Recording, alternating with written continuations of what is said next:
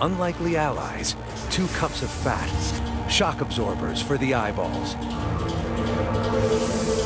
Light enters through an aperture in the iris, an elastic mesh of interlocking fibers.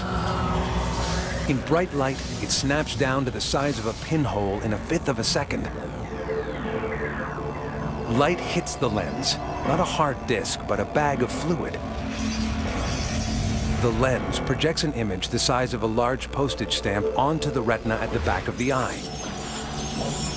Then, the retina, a mass of nerves, sends impulses to the brain.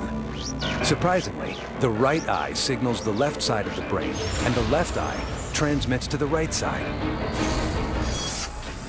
Ability matters as much today as it did for our ancestors.